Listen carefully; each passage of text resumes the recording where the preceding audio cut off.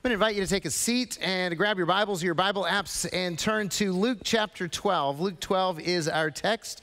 And if you're in the room and you don't have a Bible with you, that's fine. Grab one of the Bibles in the seats around you. Turn to page 1035. That's 1035. You'll find Luke chapter 12. Be able to follow along with us. And as always, if you're in the room and you don't have a Bible and you want one, take one. It's our gift to you. We want you to have the Word of God and read the Word of God. If you're joining us online and you don't have a Bible and you're like, hey, I want a Bible, just let us know. Message us, message the service host, email us at the church, and we will send you a Bible or deliver you a Bible, depending on if you're local or in Hawaii. So still waiting for that invitation. But here's the thing. We want everyone to have the Word of God and read the Word of God, because we know if you read and apply God's Word, God will change your life. Hey, let me ask you a question. Do you ever worry or get anxious? Okay, if you didn't raise your hand, are you worried about someone's going to see you raise your hand? Is that it? Because we all worry about stuff. I mean, maybe it's money and finances. Can we pay the bills? Can we fix the car? Are we going to be able to afford to send the kids to college? Are we going to have enough for retirement? Are we ever going to be able to retire? Or maybe it's health, like, hey, am I going to get sick, or am I ever going to get well? And by the way, just for the record, if you're always worried about getting sick, you might want to stop going to WebMD and freaking yourself out. Don't feed your medical paranoia. You don't need to do that. Or maybe you worry about your children and your grandkids. And let's just be honest, after watching the video about Bowden and the tragedy and the way God's redeeming that, a lot of us have the urge to bubble wrap our kids or grandkids, right? But we worry for their safety, for their health, for their future, for the success, for their happiness. Are they going to fit in? Are they going to be bullied? Are they going to become an addict? Are they going to conquer the world? We just worry. We worry about our world that we live in. We worry about the economy and inflation and what it's doing to us. We worry about the politics and who's going to win what. And we worry about the wars and terrorism and diseases. We worry. We worry. That's why we as a nation consume anxiety meds like candy. And so tonight, we want to help you with your anxiety. We want to help you with your anxiety. So first thing, let me just say this. If you're on medication for anxiety, depression, please keep taking your medication. Okay?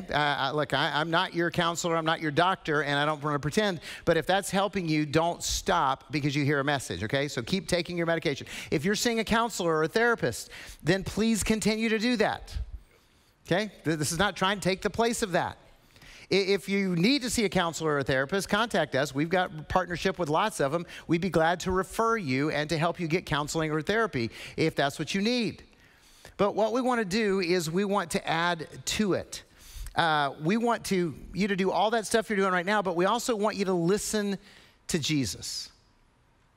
Whoever you are, wherever you are, whatever your situation, we want you to listen to Jesus because he shares practical wisdom that can change our lives, especially when it comes to worry and anxiety. Luke chapter 12, beginning at verse 22. And Jesus said to his disciples, "Therefore I tell you, do not be anxious about your life, what you will eat, nor about your body, what you will put on. For life is more than food, and the body more than clothing. Consider the ravens." I know it's football season, so don't think Baltimore, guys. Okay, consider the ravens. They neither sow nor reap. They have neither storehouses nor barns, and yet God feeds them. Of how much more value are you than the birds? And which of you, by being anxious, can add a single hour to a span of life? If then you are not able to do as small a thing as that, why are you anxious about the rest? And consider the lilies, how they grow. They neither toil nor spin, yet I tell you, even Solomon in all of his glory was not arrayed like one of these. But if God so clothes the grass, which is alive in the field today, and tomorrow is thrown into the oven, how much more will he clothe you, O you of little faith? And do not seek what you are to eat and what you are to drink, nor be worried, for all the nations of the world seek after these things, and your Father knows that you need them. Instead, seek his kingdom, and these things will be added to you.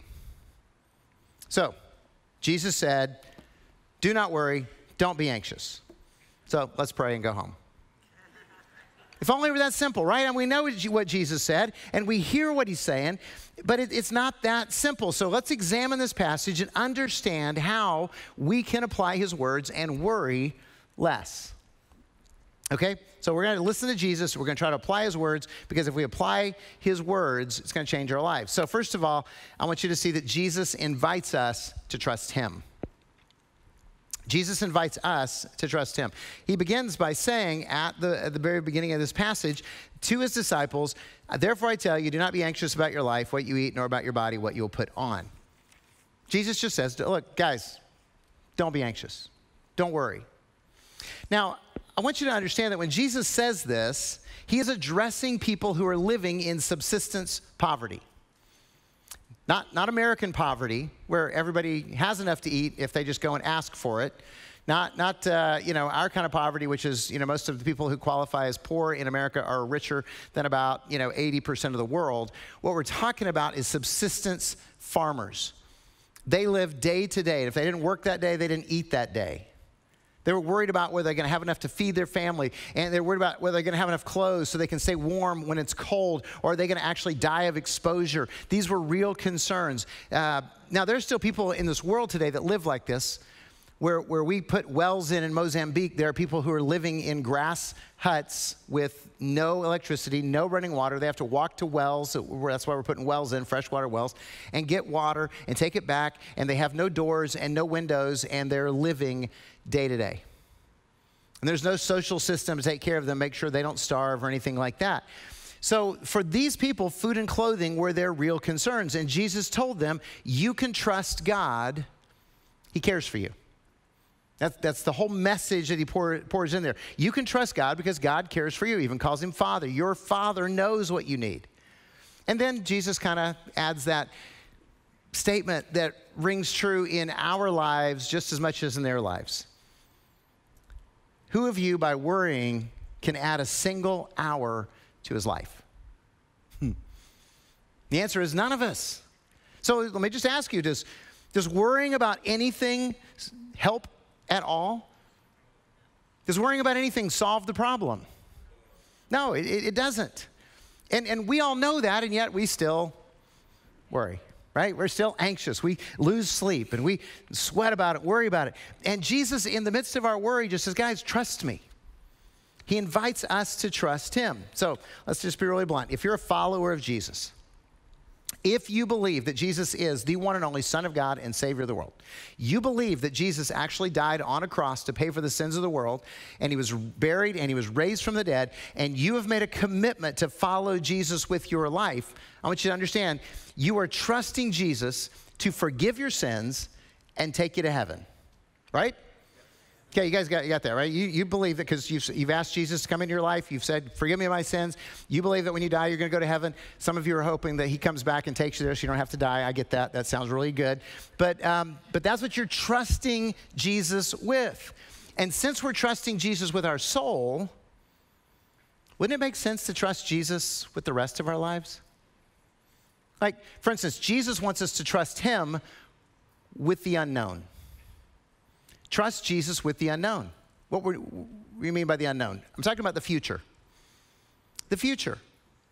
See, God knows the future. We do not. And anybody who tells you they know the future, just ask them where they were in February of 2020, missing out the whole COVID thing, right? Because there's not one of us that called that. There's not one of us that got that right. Oh, it's going to be a big deal. Yeah, but we didn't think it was going to be that big a deal. So, and basically, God says to try and discover the future is idolatry because it's us trying to play God, because God knows the future, we do not. When we want to try to discern the future, figure out the future, or know the future, then we're trying to take the place of God. By the way, that's why the Bible condemns horoscopes and fortune telling and psychics and palm reading and seances and Ouija boards and all that stuff, because we're trying to know what God says we don't need to know. So if you're doing that stuff, are you trusting God? Like, well, I'm just messing around. Okay, do you trust Jesus or do you want to trust yourself? Because Jesus says, don't bother with that. You don't need to know the future. What you need to do is trust me with the unknown. So God knows our future, and he's promised to be with us every step of the way and forever. So Jesus just says, look, I'm going to be with you. Trust me. So God wants us to trust him to lead us, to redeem us, to heal our hurts, and restore our brokenness. That's what he's inviting us to. And here's the truth anyway. There's not one of us in here that can control the outcomes of anything. Okay? You can't control what events happen or don't happen or what other people do or don't do. You know what you can control? Well, most of us can't control ourselves. I wasn't even going to say I can control myself because I'm out of control a lot, but we can control our choices. That's it. I got a decision in front of me, I can make the decision. That's what I'm in control of. I'm not in control of my wife's decision. I'm not in control of my kids' decisions. I'm not in control of your guys' decisions. It's very freeing, by the way, when I let go of that. And so I'm in control of my choices, and so I choose to reflect the character of Christ. Why not choose to reflect the character of Jesus? Because you can't go wrong that way, because you're trusting Jesus. So if you can't control it, stop worrying about it and trust God with it. Because if you're trying to control outcomes, your life is going to be dominated by anxiety. Because nobody's going to do what you want him to do. Your dog doesn't even do what you want him to do. Right? So trust Jesus with the unknown and trust Jesus with our possessions. Jesus wants us to trust him with our possessions. And let's just be honest, we worry about stuff, right? We worry about getting stuff. I need that. We worry about having stuff. We worry about losing stuff, which is why we build houses for our stuff now that are way bigger than the houses we live in. Do you guys realize your toys live better than you do? I mean, it's the world we live in because we worry about it. And Jesus tells us, he says, hey, look at me. Jesus goes, God feeds the stupid birds.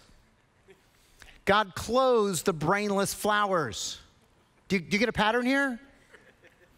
He's like, God's going to take care of you in this life and the next.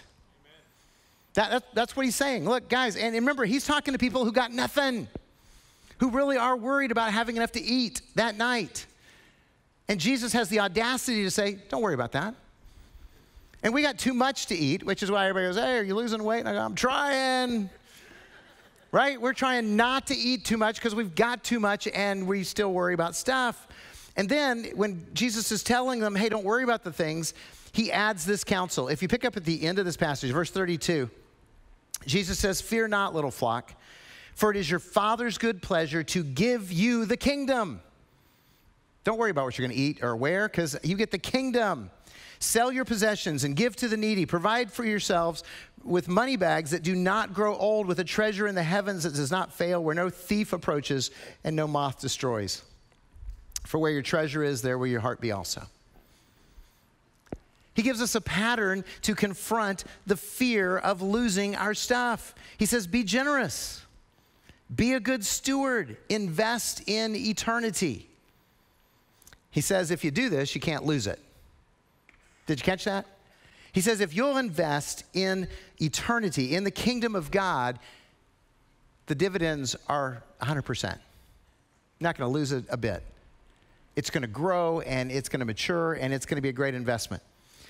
So when you practice biblical generosity, it frees you from the worry about stuff. It really does. So if your life is wrapped up in what you own, worry is going to be your constant companion. So trust Jesus with the unknown. Jesus wants us to trust him with our possessions and trust Jesus with our relationships. With our relationships, our spouse, our children, our parents. Here's just a theory I have. You know why God tells us to love each other so often in Scripture? This is my theory. You know why God tells us over and over and over again to love one another? Because we're terrible at it. It's like a remedial lesson. We're going to go back to the beginning because you guys don't have this. And if we just love better and trust God, everything's going to work out better. See, God is our Father who loves us incredibly, but doesn't control us or manipulate us. Do you realize that? If you're a follower of Jesus, God is your heavenly Father. He loves you. He's already told you you're going to get the kingdom. But he doesn't try to control you. Could God control you? Yes. Could God manipulate you? Yes. But he doesn't. He gives you freedom. Freedom to follow him or freedom to be an idiot. But he gives you freedom. And we know how we do on those choices. But God he loves us, and so he allows us to choose. Henry Nouwen, one of my favorite authors, says it's easier to control people than to love people. Think about that. Are you trying to control your spouse? Are you trying to control your kids? Yes, you have to discipline them and guide them and do that if they're living at home, but are you trying to control them? Are you trying to control the people around you? You see, it comes down to trust. Can we trust Jesus to care for our children and our grandchildren? Can we trust Jesus to care for our children and our grandchildren? Yeah, it's not easy, but we can. Can we trust Jesus to care for our spouse? A lot less people are certain about that one. You don't know my spouse. God does. Can we trust Jesus to care for and redeem our families? Yes. See, it really comes down to this. If we trust Jesus, then we're going to follow Jesus' example and we're going to love better and stop trying to control. Control makes you crazy. It creates anxiety because they're not doing what you want them to do. They're not going to do what you want them to do. Look, it revolutionized our marriage when I stopped asking God to make Merelda the woman I wanted her to be. And I started asking God to make me the husband that she deserved. See, because I can only control this person most of the time. I can't control her at all. But if you want to worry less, stop trying to control your spouse and just love them better. So Jesus invites us to trust him. Okay? He's doing that all the time. He's inviting you and me to trust him more, because as we trust him more, the anxiety is going to go down and the faith is going to go up. But please understand what trust looks like, because trust is active, it's not passive. Trust is active, it's not passive. Often people get the crazy idea that trusting God means doing nothing and just sitting around waiting for God to act. Well, I'm trusting God. God's going to do this. And can I just tell you that I grew up around a lot of passive faith, and passive faith can be really destructive. I'm not saying there's not a time to be still and know that he is God, but there's a lot of passive faith in our churches in America that is not healthy and not helpful. I remember hearing this example, and I love it, so I'll actually share it with you. So there was this guy, and he's in a place where it's flooding, and all the news reports say, get out, evacuate, and he's like praying, God, get me out of here, rescue me. And there's a knock on the door. It's a fireman. He says, hey, you got to evacuate, man. It's going to get flooded. And he says, no, I'm trusting God. So the fireman leaves. A little bit later on, he's got to go up to the second floor of his house because it's flooded so bad, and he's there, and a boat comes by.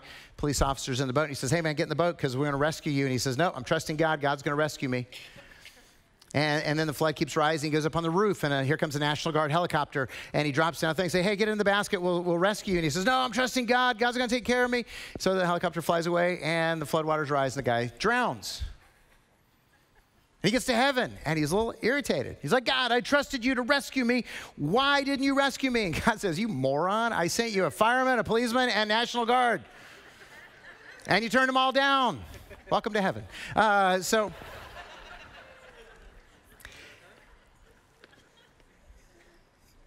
Look, please read the Bible.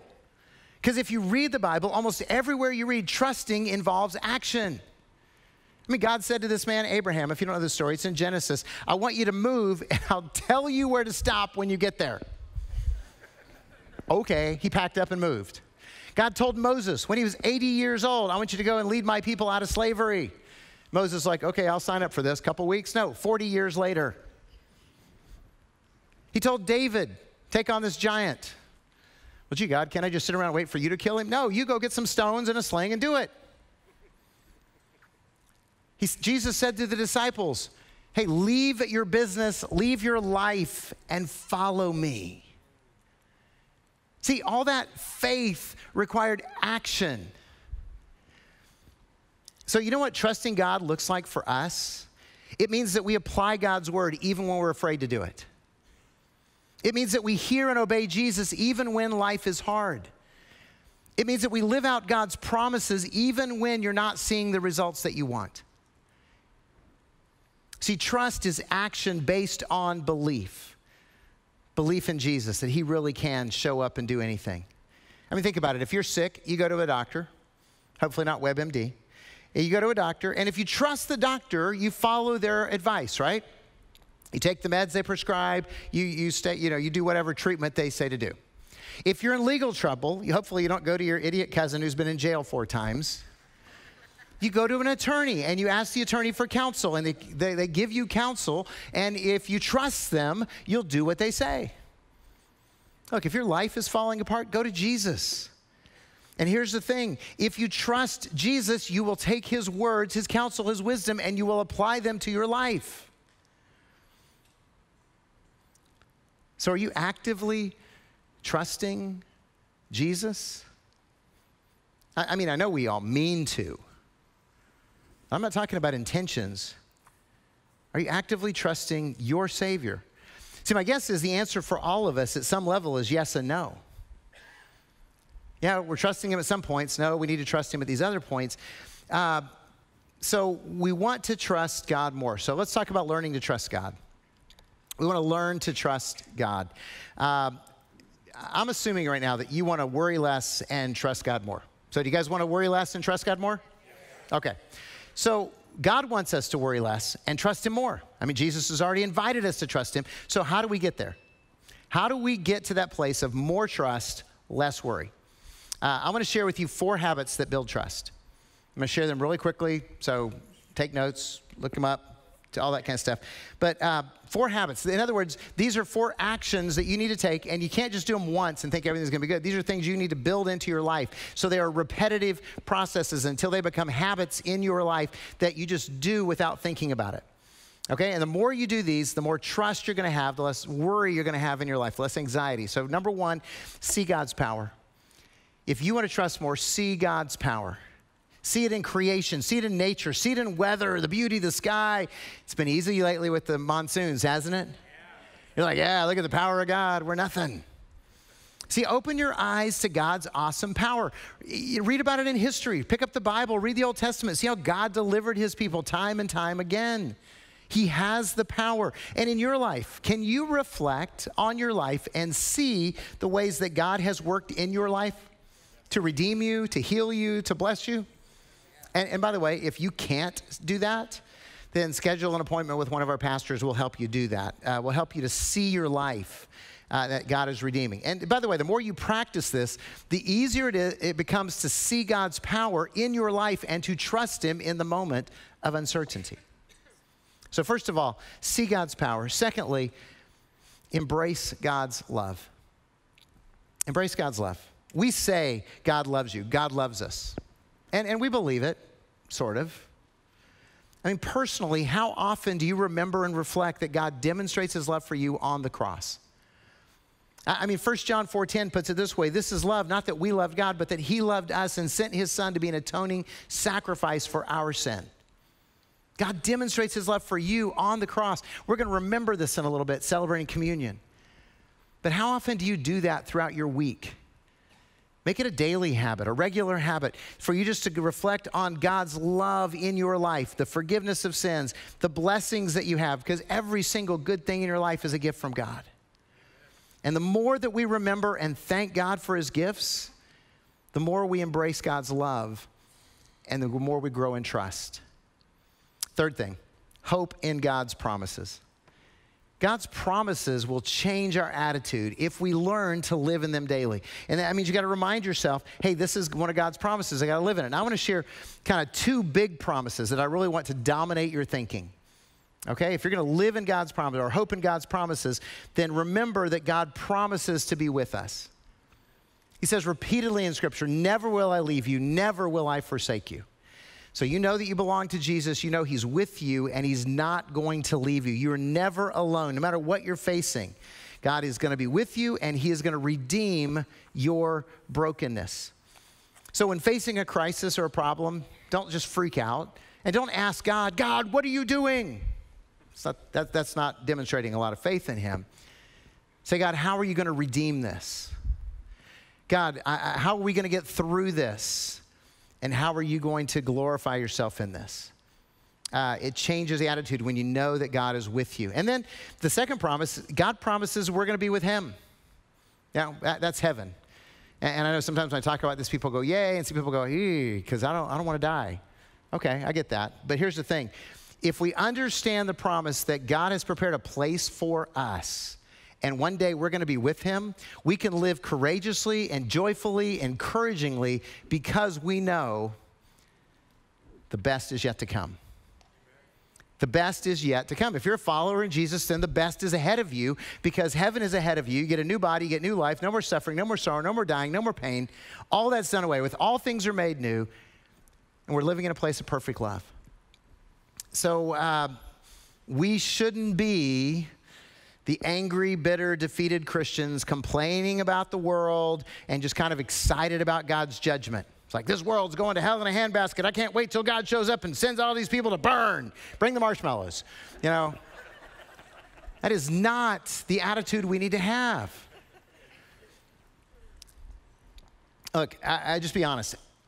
I don't like the direction of our nation and world. I mean, there's godlessness everywhere. Evil is glorified. But my hope is not in this world. Okay? I know I'm loved. I know God is with me. And I know it only gets better because Jesus has already won and we're on his team.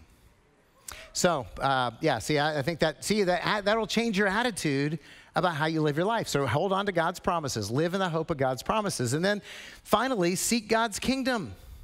That's what Jesus said, verse 31. Instead, seek God's kingdom and these things will be added to you. Get your priorities right and seek the kingdom of God. Seeking his kingdom means you are living on mission. It means that you're investing your life in building God's kingdom, not your estate. So what does that mean? That means serve other people instead of living selfishly. I actually spoke with a counselor before I wrote this message, and I said, hey, what do you tell people who are filled with anxiety and fear and worry? And she said, I tell them to serve people. I tell them to serve people because that way they're focused on others instead of themselves, and they're focused on others' needs instead of their own fears. And I was like, that's awesome because once again, Jesus is right. He's right. Don't worry about it. Don't be anxious. What do? You invest in the kingdom of God. So when we follow Jesus, when we serve others, when we invest our lives in his mission, we increase joy and peace and contentment, and we have less fear, anxiety, and worry. So what kind of life do you want? Jesus is inviting you to trust him. So today, are you going to take some actions to build your faith? Let's pray. Father, we love you. We know that you love us best. We know you love us first, but we still love you. And God, we want to trust you more.